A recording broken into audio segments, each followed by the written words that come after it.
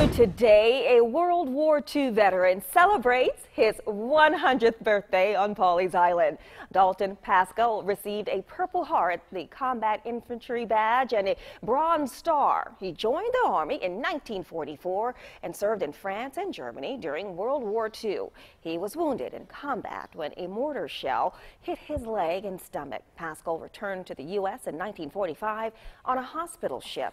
He moved to Georgetown from North Carolina in the 1930s. I came down here when they built an ice plant in Georgetown. I came down from North Carolina after I finished school with a buddy of mine, and we came down here and built a plant. We certainly thank you for your services, Mr. Pascal. Pascal worked for Coca-Cola for 30 years and the Department of Education for 12. Happy birthday, Mr. Pascal.